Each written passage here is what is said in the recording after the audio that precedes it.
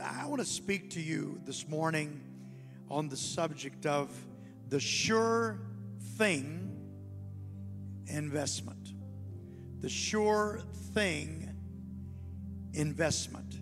Matthew 6:19 says this: do not lay up for yourselves treasures on earth where moth and rust destroy and where thieves break in and steal. How many of you understand that there are a lot of thieves that aren't breaking the laws of the land, but they're still financial thieves? How many of you understand it's easy to lose your money on the wrong investments?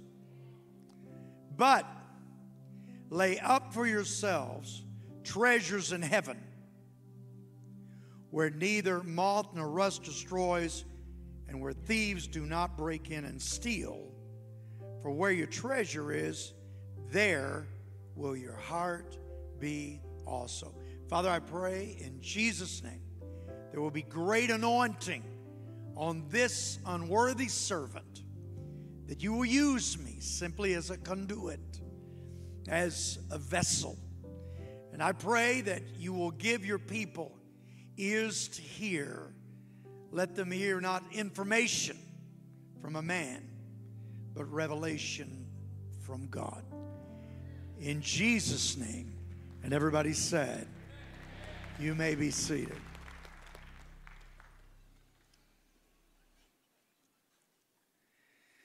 Well, I can't tell you how good it is to be back at the house. You know, the last time I think I was here to participate in the handoff to the next legacy generation. Amen? Pastor Glenn and Debbie were handing this wonderful mission and ministry off to Pastors Micah and Lindsay. What a great, moving, emotional, powerful day that was. And then the time before that I was here to witness a resurrection. Against all odds, God raised Pastor Glenn up from the dead.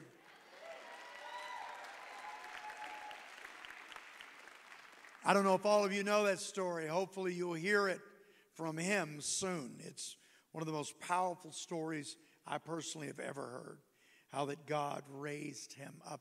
Thank God he's still preaching with fire. Amen.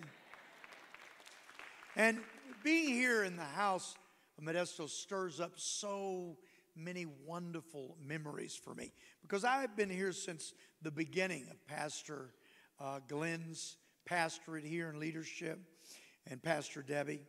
And I've been privileged to watch you through the years. Some of you may not know the history of this church. I've watched this church become a habitation of God with dynamic prophetic prayer meetings, numbering at times in the thousands on Monday nights. Pastor Deborah, a real spiritual warrior of God, faithfully and powerfully led that charge. And who can forget hearing about the 30,000 plus people who gave their lives to Jesus just in one series of meetings here in this house. Imagine that. 30,000 giving their lives to Christ in one series of meetings. And of course, who can forget the fact that in this house there have been so many hundreds of powerful, unforgettable messages that have been preached under the heavy anointing of God by Pastor Glenn. And Pastor Glenn has passionately pursued souls throughout his life, and he always emphasized the altar. You know, I've been all over the world preaching, and I've had an opportunity to hear about things that God is doing at places just like this all over the world. But I can tell you that I don't personally know of any place, anywhere in the world, where more people have been born again at an altar than in this house. God has done a great thing here. And I was talking to Pastor Glenn earlier this week, and he said it's the same thing. He said Micah just took over, and he just took over where I left off. He said it's amazing. The altars are still full. People are still giving their lives to Christ. And walking into this place, all I can say to you is, I know, just because of what I sense and feel in the Spirit, the best is yet to come. Pastor Micah and Lindsay are going to lead a new charge, and God is going to do more than He has ever done. There's no shortage of vision and strategy and manpower in this house. This is a rare place. But there is a shortage of investors. There is a shortage of investors. Jesus said, lay not up for yourselves. And if you are reading along in your Bibles and you can underline that, I want you to underline for yourselves. Jesus was talking about an investment that you would make to have return, say it with me, for. It's hard to say that, isn't it? Because we've never noticed that in Scripture before.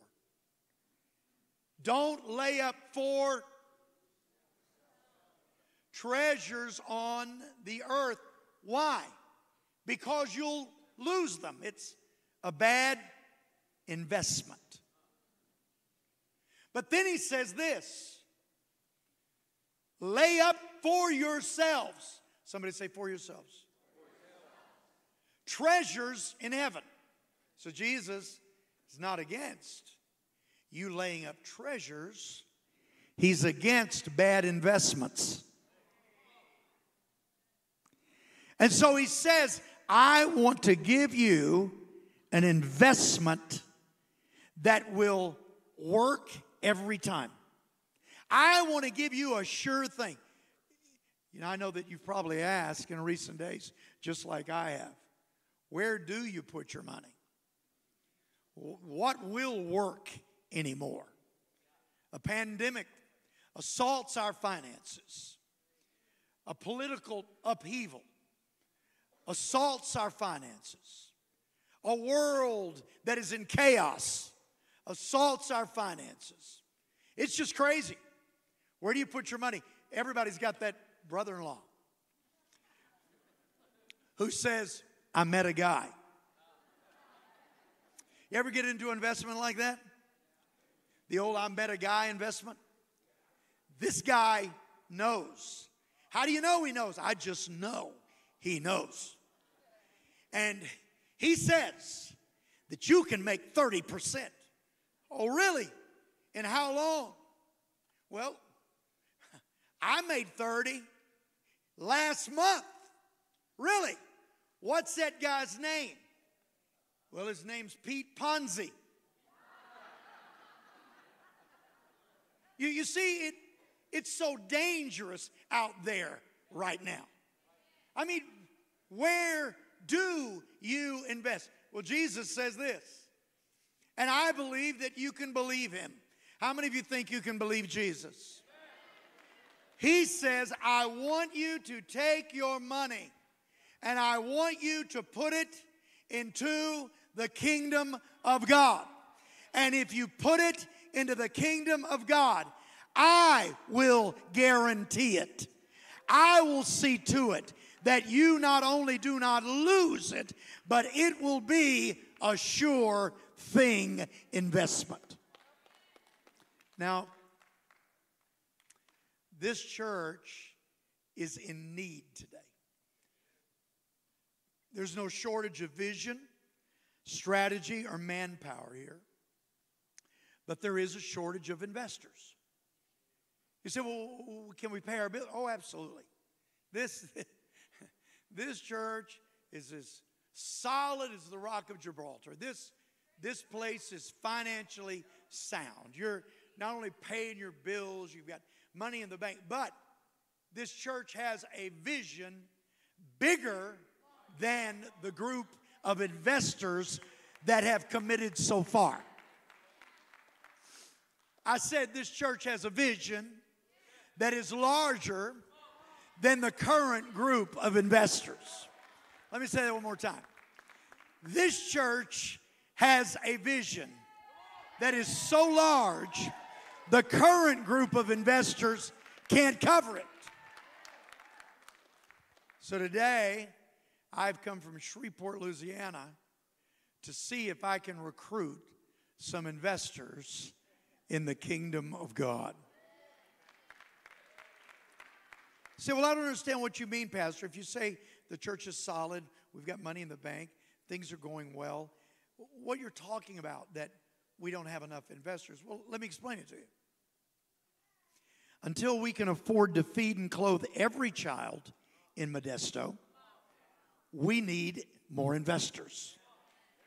Until we can afford to rehabilitate every addict, we need more investors. Until we're able to set every victim of human trafficking free and give them a new start, we need some more investors. Until we're able to afford putting a Bible in every prisoner's hand and putting a chaplain on every cell block, we need some more investors. Until we can afford to promise all little children with no hope a Christian education and give every family sleeping on the streets a roof over their heads, we need some more investors. Until we can afford to fully support every foreign missionary who received a call at this altar. Until we can fully finance our church plants all over the world. There is a need for investors. The house is doing great things for God in the world, but with more money and more investors, everything in this city could look different.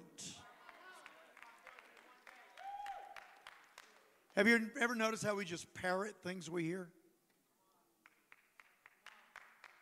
You know, we just kind of parrot things that we hear. We do that in the kingdom of God. The other day I was with a man, and I was talking to him about the need for capital in the kingdom.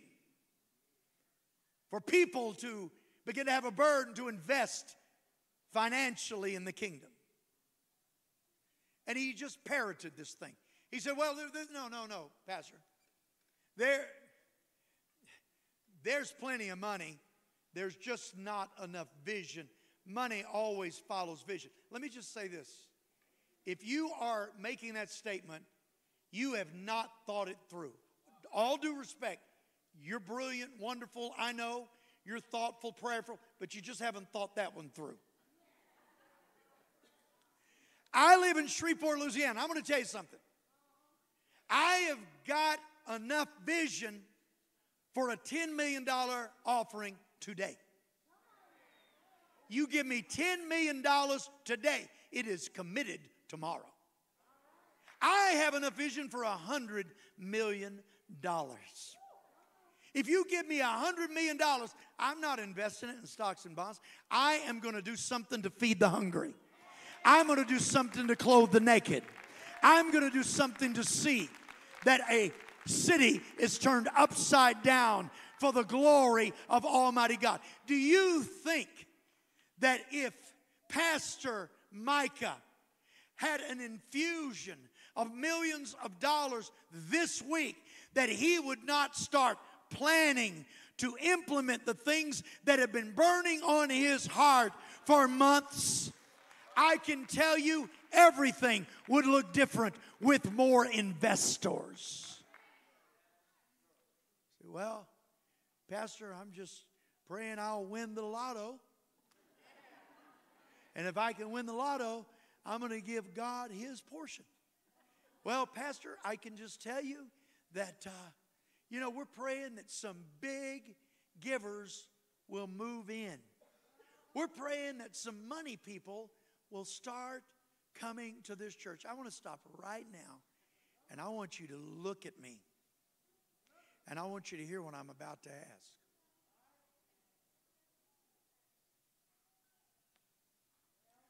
Why not you?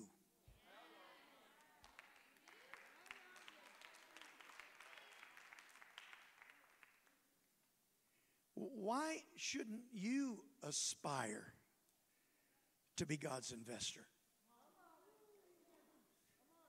You say, I'm a widow. Oh, really? Well, do you think that God is able to take a widow and do something miraculous in her life and make her an investor?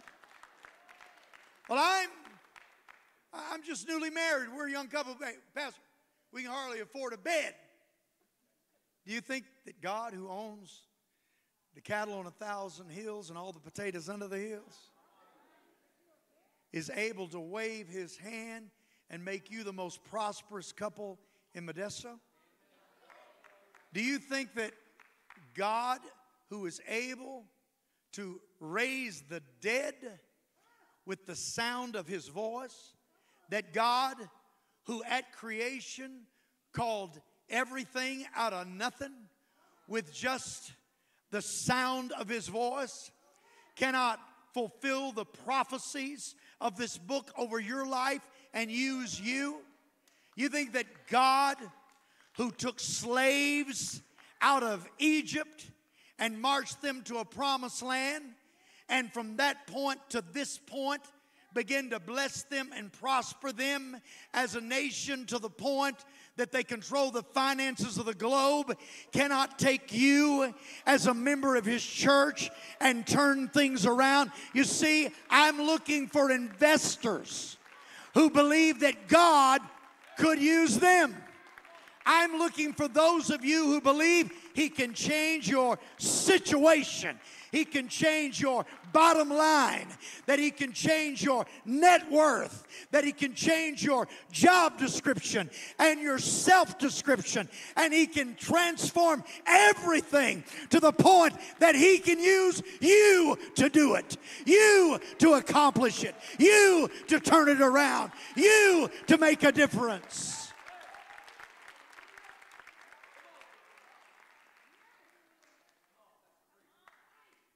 I went to a preacher's hunt a few months ago. In fact, February. Who cares? February. And I was the only preacher there not hunting, because about 4 or 5 years ago, I went to the hunt for the first time. It was about 50 pastors from all over the country. And I hunted for the first time. I didn't grow up shooting guns, and so they put a shotgun in my hand, and we went out to the target range, and then in just a few minutes we were shooting pheasants. Well, some were shooting pheasants. I was missing pheasants.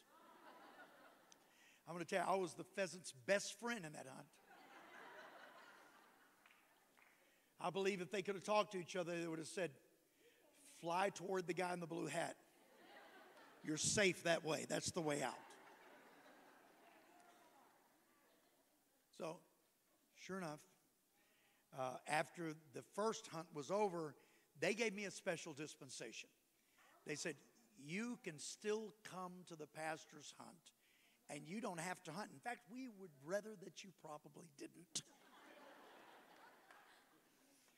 I think that they were afraid that probably I would maim some of the men of God, because I didn't even know the safety rules of the gun. And so I was there at the hunt. And they always would bring to this hunt special, powerful, anointed men of God. This year it was Tommy Barnett from Phoenix, Arizona. And I think last year it was Jensen Franklin. The year before that, it was John Maxwell, the great motivator. And this year, not only was Pastor Tommy Barnett, who's my fave, there to speak. But also, there was a gentleman there by the name of David Green. Now, you may or may not recognize that name, but that's the guy who started and still runs Hobby Lobby. And so, David Green is an amazing believer. He loves God with all of his heart. Many of you remember that he was the one that bought ORU. That is, he really bailed them out of financial problems and made it a great university again. He also has, over these last years, done something that I don't know anybody else in the world that has done this, but he has made it a practice to buy facilities, sometimes very large facilities, and to give them to Christian ministries and churches. So he would buy an industrial complex, perhaps, and he would give it to someone who had a feeding ministry. He has spent not just a few $1 million on this, but to date, he has given $1 billion worth of facilities to Christian ministries.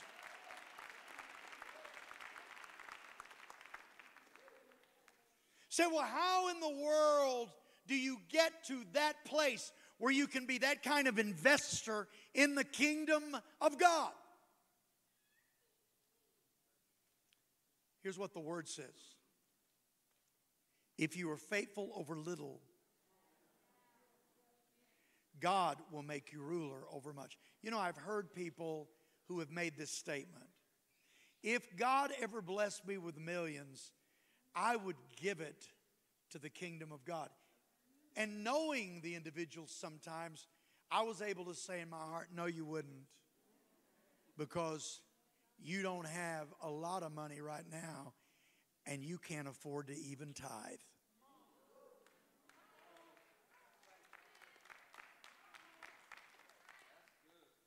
How do the David Greens get started? I'll tell you how. With a small shop making picture frames in his garage.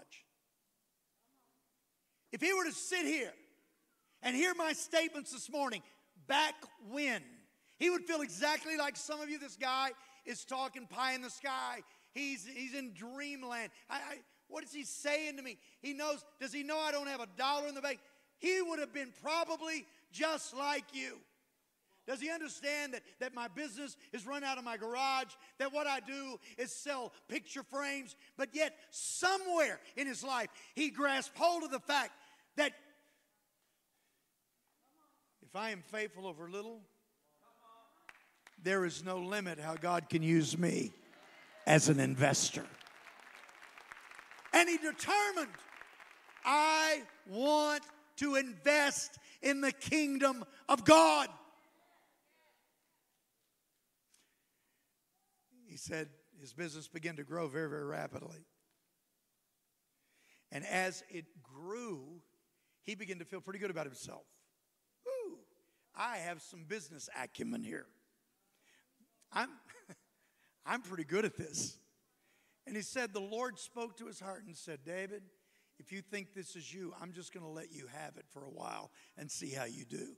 And immediately, the business began to nosedive. He very quickly repented. He said, Lord, I'm not the smart guy you are. Lord, I'm not the brains behind this business you are. Lord, I surrender. And he freshly surrendered to the Lord, and things began to soar. And as they soared, he gave more and more. You know why? Because he's called not to preach. You know that he's the only one in his preacher kid family. He is a preacher's kid, and he comes from a large family. He's the only one of his siblings that isn't preaching. You know what he's doing? Investing. I am an investor in the kingdom. Oh boy, I felt God's presence in like a wind just now. God's presence. is here. God's going to do something powerful. Let me just say this to you. When I preach a message like this, it's going to go over the heads of most of you. But there will be somebody here. There will be a David Green here. There will be a young woman with a dream here.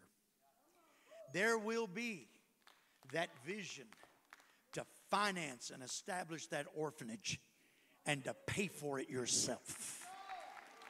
There will be that dream to be able to go into San Francisco or Sacramento or here in Modesto and see the devil defeated in the area of human trafficking. Oh, those dreams.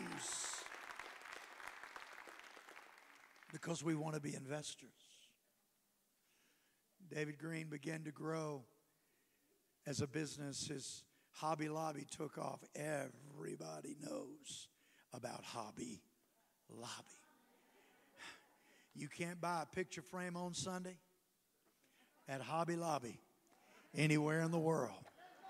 And by the way, you can't get a chicken sandwich at Chick-fil-A because those two men have held the line, determining that what they do for the kingdom of God.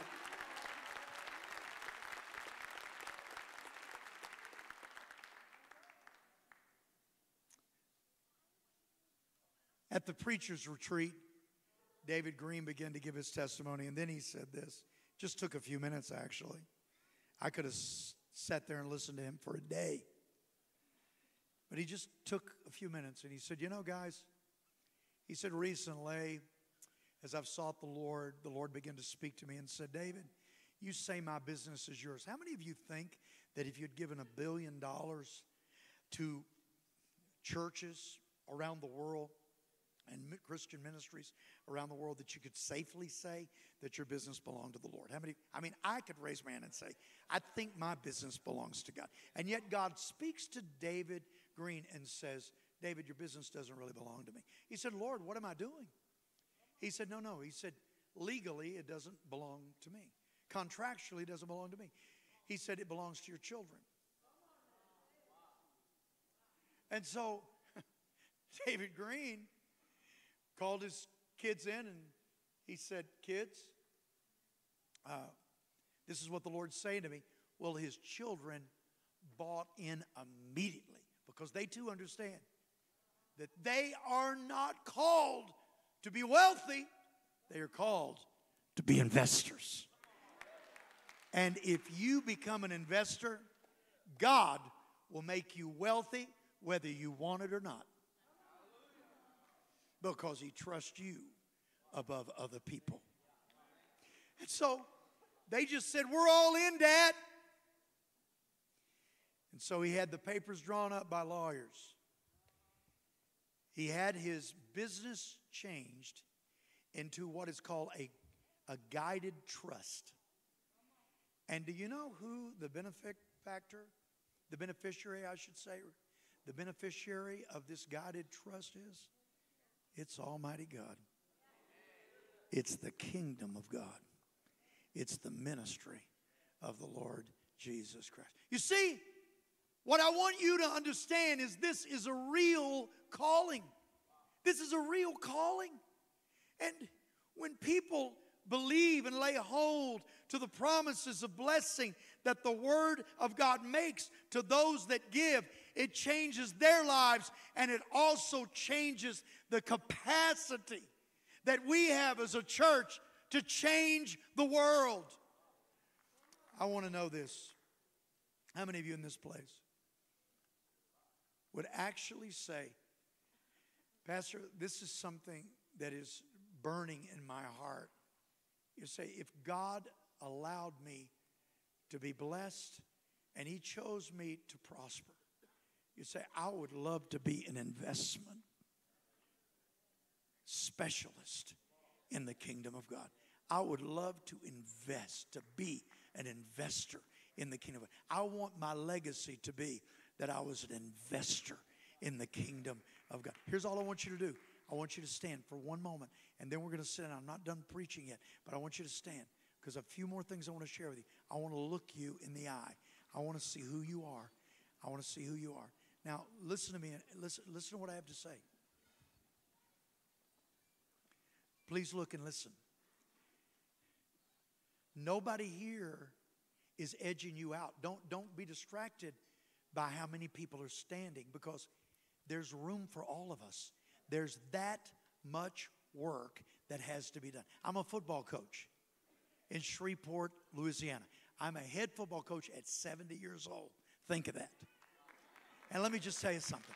I wake up every morning and go to school with my hair on fire, and those young coaches cannot stay with me.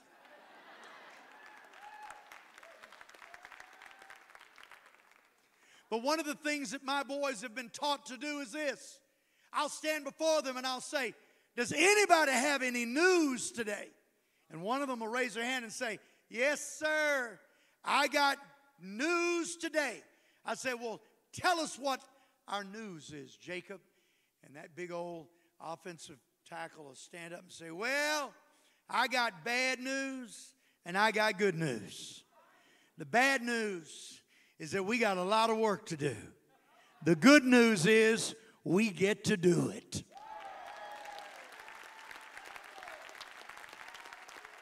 But here's the good news. We get to do it. Wow. Isn't that amazing? We get to do it. Lift your hands all over this place. And Father, before I go any further, this is what I pray.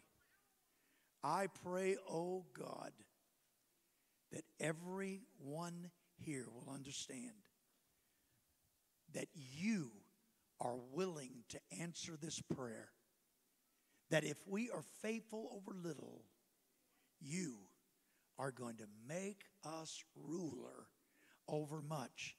And when we rule over what you give us, this is the commitment we make. We are going to invest. We are going to invest in your kingdom. Remain standing. I'm going to ask the musicians to come. The presence of the Lord is here. I don't need to go any further. God is here in a powerful and an amazing way.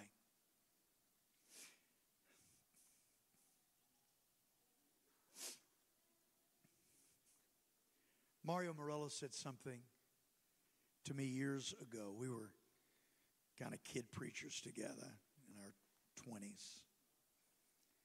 And he said, Denny, he said, you know, in the area of sowing and reaping, because how many of you understand, and this is a agricultural area, that sowing is the best example of all of investment.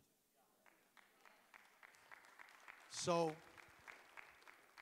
the seed goes into good ground.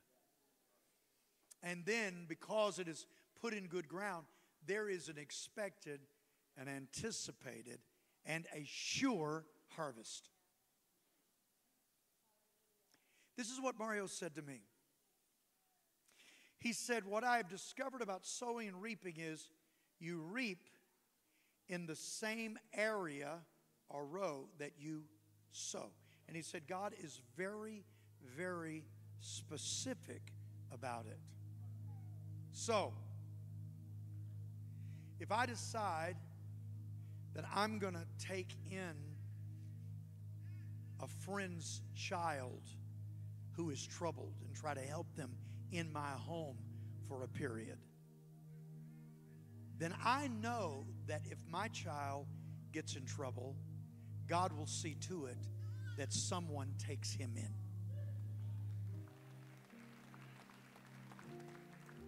How many of you are hearing this? This is going to change your life. I can tell you, if you'll listen. This is the way God's economy works. You see, what a lot of you don't understand is this. Jesus just didn't save you to go to heaven. He saved you to give you an abundant life on the earth. His first statement to Adam was this: subdue the earth. Do you know that when God made covenants with people throughout the Bible, that one of the first things that He did was to give them land, territory. When the gospel began to be preached in the first generation church,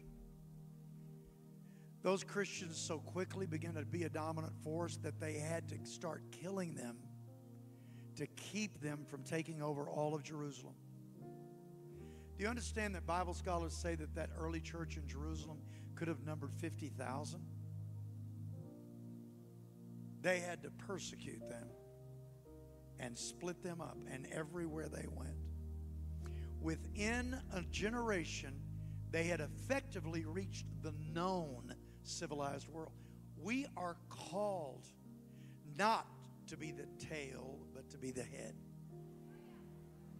We are called to take our message powerfully and effectively to the nations. What I will tell you is that when God begins to move on us in this manner, I'm shocked. Here's the truth. Pastor Joey, I am shocked by this response.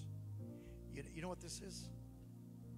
This is an extremely healthy church.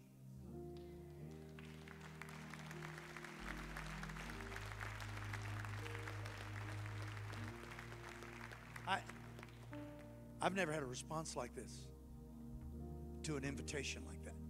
And I'm just kind of shocked, really. But I know God's up to something. Hallelujah. Praise God. Here's what Jesus said about what you are doing. He said, "Give, and it shall be given unto you. Good measure, pressed down and shaken together, and running over shall men give unto your bosom. For with the same measure that you meet, withal it shall be measured to you."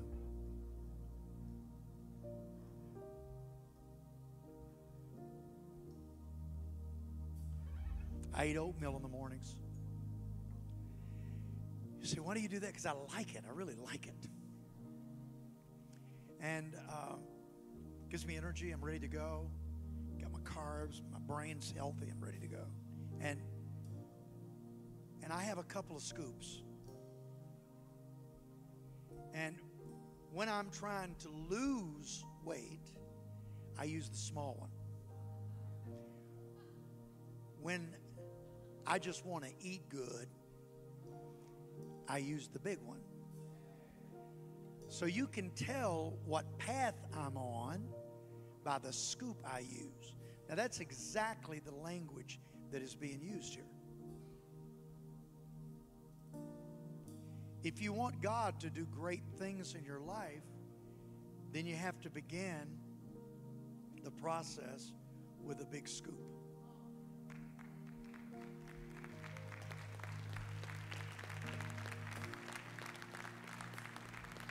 With the same measure that you meet, shall it be measured to you again. Getting back to this Mario thing, Mario Morella said, it'll be exactly the same. If you sow mercy, then you're going to reap mercy. If you sow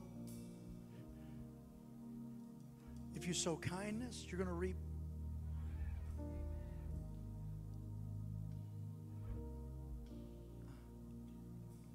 If you sow money, you're going to reap.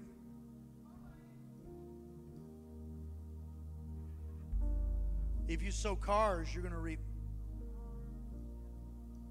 Say, no, wait. I'm telling you, God taught me on this, and it blew my mind. It did. But I got to share it with you. When I left, the day I left professional football, I was signed with the Washington Redskins in 1976. It was probably going to be the easiest gig I'd ever had because they were only after one position that they had not fulfilled on that team, and that was the third quarterback. and they needed a young guy that wasn't going to make that much money, and that was me. I was the only one in camp. The Lord spoke to me on one day. He said, this is your last day. I've called you to another place. And so I walked out of camp. I talked to Coach Allen, shared Christ with him, prayed with him. And when I started the next couple of weeks on my first evangelistic crusade, I gave my car away because I didn't want to have that expense. I was flying almost everywhere I went. My dad took my little sports car and he drove the wheels off that thing. He thought it was the coolest thing in the world. I went to the very first crusade that I went to. And there was a man sitting on the front row, leaning on a cane. And he's staring at me almost uncomfortably. I didn't know if he liked me or not. And after the meeting was over, he got up and he walked over to me and he said, first thing he says to me, what are you driving? First thing. Not hello, liked your message, didn't like your message, just, what are you driving? I said, pardon me? He said, what are you driving? What car? What are you driving? I said, well, I'm not driving a car. I don't have a car. I gave it away because, I'm in ministry. He said, follow me. And he said it so forcefully that I just followed him. I don't know. I just did. There were people wanting to pray with me, and I followed him out the front door. And this man's so forceful. And we just walked out, and I got to the car that he drove. Beautiful, brand new. Smell the new in the foyer of the church kind of new. I mean, Coupe de Ville Cadillac, gorgeous thing. Man, beautiful. Right off the showroom floor. There it is. And he gets in the passenger side, takes stuff out of the glove compartment, and then he hands me keys and said, it's your car. I said, sir, wait. I said, I am not taking your car. He said, oh, yeah, you are. He said, the Lord told me to tell you that just because you don't play football anymore and don't get football money, He's still going to take care of you. But listen, you got to hear it. You got to hear it. Okay. What are the factors here? First of all, football, right? That's a factor in this story. Here's the second thing. What is it? It's a car. Mario said to me, God always does it in the same row. When I was playing in the World Football League 2 years earlier, I'd gotten a great contract. In fact, they gave me 3 times what the NFL was going to give me out of college. There was one more check I was going to get, and it was a big one. And that was for making the 38-man roster. And I was so overwhelmed with this, I began to pray, God, that's a lot of money. God, give me that money in Jesus' name. And so I'm praying about it, and it's kind of like at the top of the list of my prayers. And finally, one day, the Lord asked me in a sentence, have I not taken great care of you? And I said, Lord, you've taken great care of me. He said, well, I was just wondering because you're so concerned about this money. I said, Lord, give me the money. And I will give it all away. I got the check.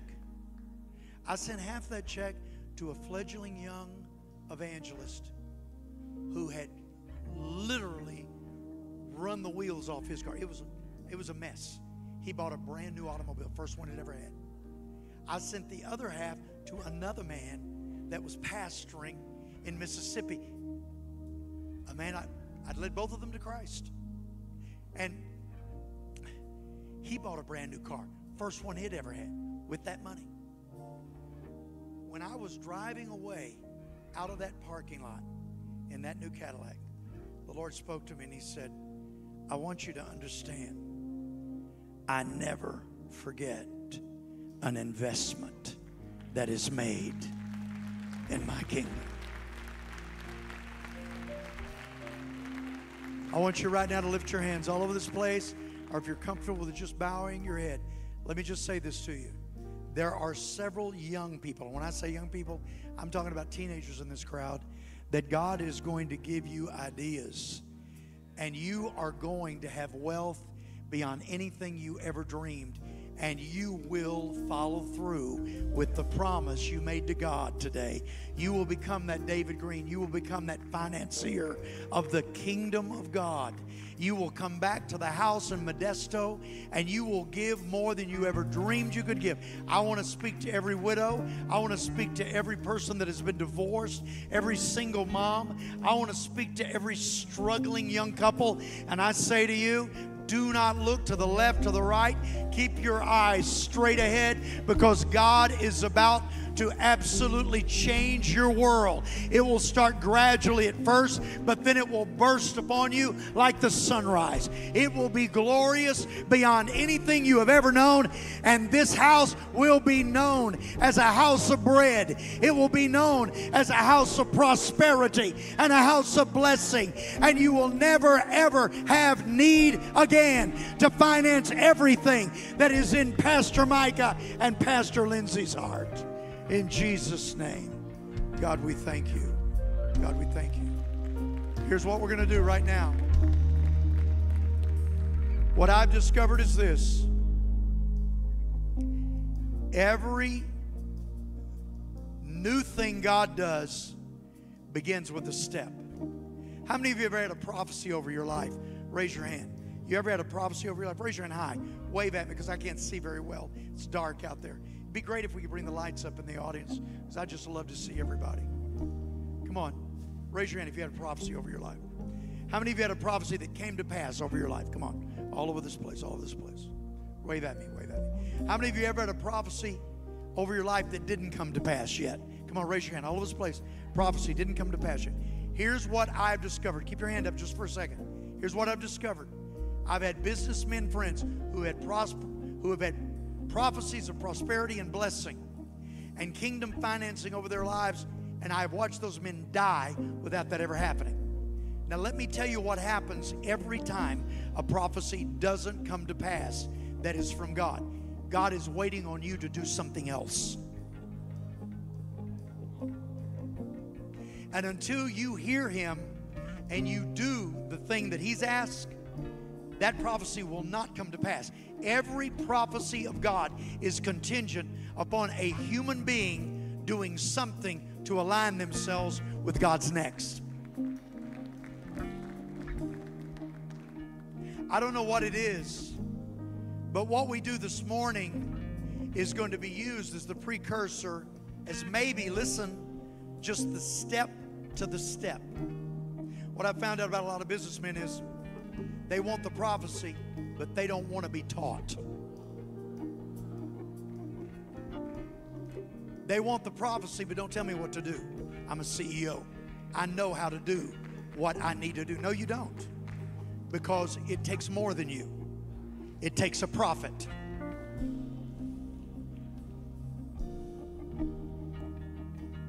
And I have come here to prophesy the fact that you are going to break through this. But you've got to listen. I have envelopes here. This is what we're going to do. This is the only way I know how to do it. Is because if we are praying that God is going to make us financial investors, we have got to sow a seed, a real seed in the ground. This wonderful, wonderful, fertile soil today. You say, I already give. I know. But this is a prophetic act. And what we're saying to God today is this.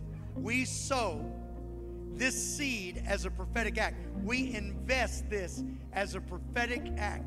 Folks, here's what I pray over you. I pray that the seed you give, which will be significant today, will be the smallest offering you will ever give from this point on. That God will begin to bless you exponentially immediately. Now listen, this is what I'm going to do. I'm going to pray a prayer of anointing. Father God, Lord, I pray anointing over these gifts. So symbolically, I don't pray over the envelopes, and I don't pray over the money in them, or the checks, or the giving online, but I pray over those who give. So because I cannot touch every person who desires to be an investor in this church. And Lord, my mind's still blown by this. You know it. I'm amazed. But Lord God, what I do today is that I pray over every investor. And I pray that they will set their face like a flint towards your purposes, and they will expect to become your hands, your feet, your mouthpiece by financing the work of the kingdom in the earth.